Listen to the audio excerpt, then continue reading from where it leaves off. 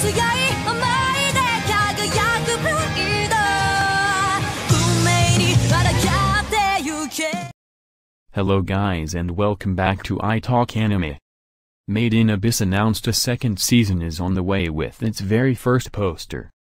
Made in Abyss was one of the best received anime released back in 2017, and the anime based on Akihito Tsukushi's original manga series has since sparked an entire franchise that includes the first season of the TV anime, 2 films recapping those events, and a 3rd film officially taking place after that first season.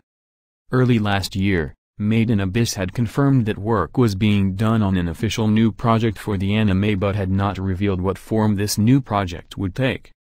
Cut to a year later and now we know what is coming next for the Made in Abyss anime.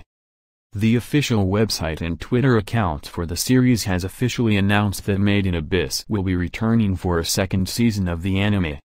Releasing sometime in 2022, this new season will be titled Made in Abyss, The Sun Blazes Upon the Golden City. Unfortunately, the reveal of the second season and first poster does not come with very many details about its production.